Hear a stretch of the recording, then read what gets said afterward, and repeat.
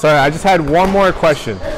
It's more of a story, but I actually met you like November of 2022. It was after your fight. I think you fought November 12th.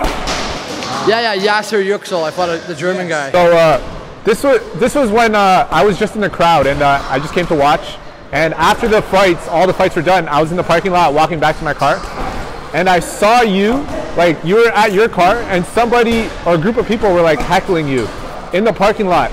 And somebody was trying to hold those people back, but you left your car and walked out right to them.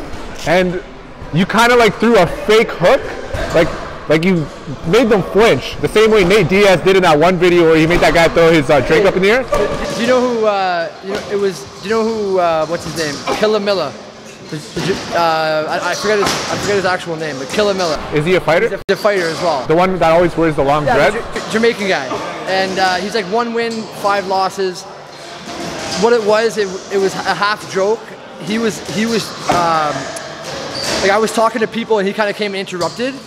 And then whatever, it kind of went into a big situation, but no, it wasn't anything serious. I threw a little feint at him just to keep him guessing, you know what I mean? But no, there wasn't any big story there. Online he was talking shit. We kind of said some words. But why was he talking shit to you? Just because that's what he does. He was trying to promote himself, promote a fight, promote something, you know what I mean? So if you go look at his page, that's all. He's pretty much just a troll. So I just told him to get out of my face. Okay. Yeah. And right after that, I remember you were walking back to your car, and that's when I said, "Hey Josh, can I get a quick picture?" And then you gave me a quick selfie. Yeah. So I remember that. So thank you. Now that you bring that up, I remember it 100%.